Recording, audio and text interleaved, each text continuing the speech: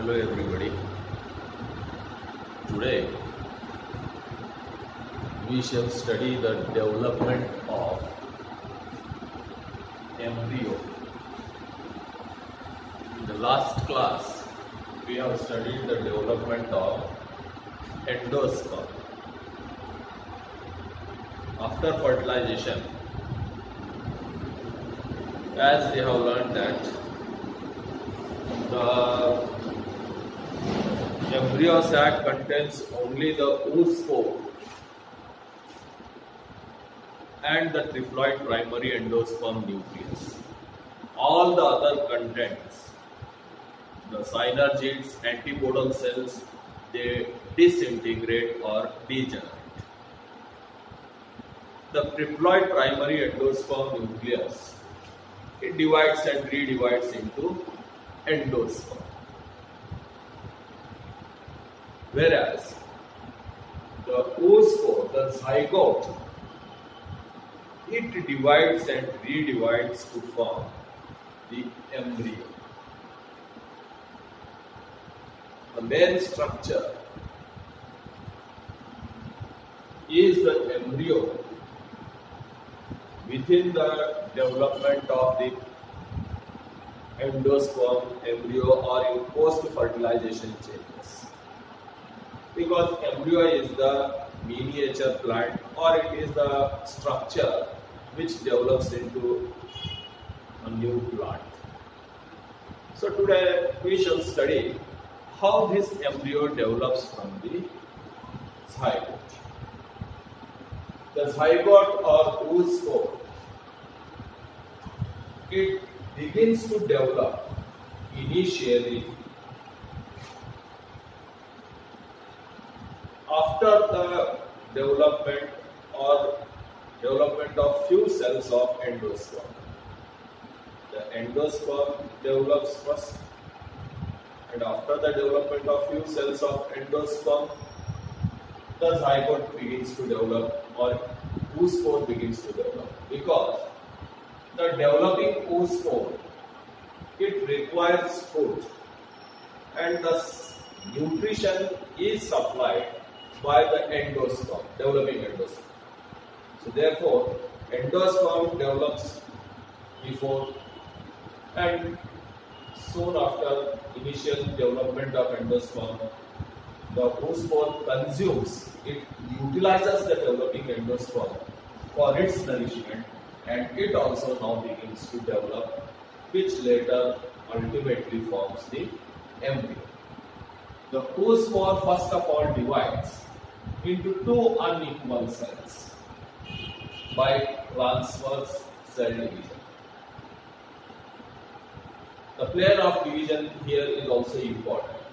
The first division in the oospore is the transverse division, mitotic division, where the diploid oospore forms two unequal cells.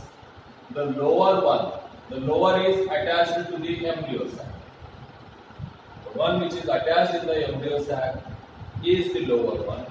The lower one or the basal one forms the suspensor initial, and the upper or present at the tip forms the embryonal initial. Now this lower suspensor initial cell, which is attached to the embryo sac, it now divides few times into 6, 7, 8, 9 cells. The variation is there, but generally the cells do not exceed more than 10. So such kind of transverse division takes place in this cell, the suspensor cell. It divides and redivides for few cell divisions, forming a row of cells. And these row of cells are now called as the cells of suspensor. This is suspensor initial.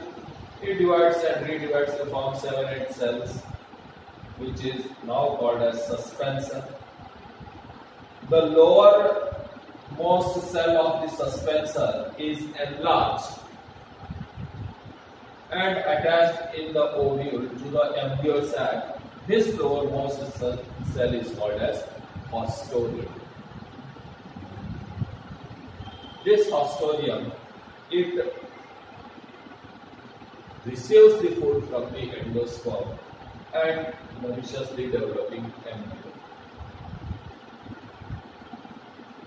The basalmost cell, the enlarged basal cell attached is called as the ostomium, whereas the uppermost cell present at the tip of the suspensor is called as hypophysis. The development of this suspensor pushes the embryo deep into the endosperm. So, in the development of the embryo, the suspensor is formed. This is the suspensor. This suspensor pushes the embryo. This is suspensor. This is embryo proper. It grows and pushes the embryo proper deep into the embryo sac, and now the embryo is surrounded by on all sides by endosperm. This is endosperm and this is the embryo.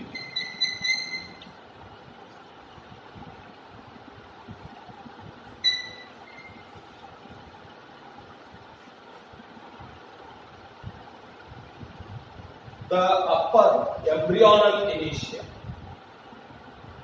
now divides 3 times to form an octant embryo or octant proembryo. So first the embryonal initial divides once to form 2 cells. The 2 cells again divide to form 4 cells. The 4 cells again divide to form 8 cells. So 1, 2, 3, all the 3 divisions are here right angles to one another. It means the divisions are vertical here. So the type of division is important. The first division in the transverse in the oospore is by transverse cell division to form 2 cells, suspensor initial and embryonal initial. Later the suspension initial divides few times to form an elongated long suspensor. The lowermost cell is ostomium and the tip of the suspensor is called hypophysis. Whereas the embryonal initial, it divides 3 times. First division, 2 cells are formed. With the second division, 4 cells are formed. And with the third division, 8 cells are formed. And all the 3 divisions in the embryonal initial, successive 3 divisions are at right angles to one another. Can be also said that the vertical divisions are take place and an octant proembryo or embryo is formed. Now this octant embryo, here we see only 4 cells, 1, 2, 3, 4 cells. But we call it as octant. Octant, the word means 8 cells are there. Now how to assume 8 cells here? 4 cells are towards the facing towards the camera, whereas the other 4 cells are towards the opposite side, back side. What you can see here are the 4 cells and the other 4 cells are towards the back side, which we have to assume, and in all, octant embryo is formed. The octant embryo then grows or develops into the embryo. First of all, a heart-shaped, more or less a heart-shaped embryo is formed, and later on it develops into a horseshoe-shaped embryo. In the octant embryo, the cell divides in many planes. Many different divisions takes place. Many different structures are formed during the cell division, during the process of the development. to remember some basics of the development of embryo, we can say that the lower four, these two and other two on the other side, the four lower tier cells, they divide and redivide later on to form the radical and the hypocotyl. Whereas the four tier of the tip of the octant embryo, the lower four, they develop into radical and the hypocotyl, whereas the upper four of the octant embryo, they divide and redivide to form the cotyledons and the plumule. During the course of development of the embryo, many different types of cell divisions take place. But to remember in general, the lower four divide to form radical and hypocotyl, whereas the upper four from the octant embryo, they divide and redivide to form cotyledons and plumule. And in the course of the development of the horseshoe-shaped dicot embryo, initially the embryo assumes the shape more or less a heart-shaped structure. Later this heart-shaped structure develops into a horseshoe-shaped structure, where we can see that the two cotyledons are bent towards one side, assuming a horseshoe-shaped like structure.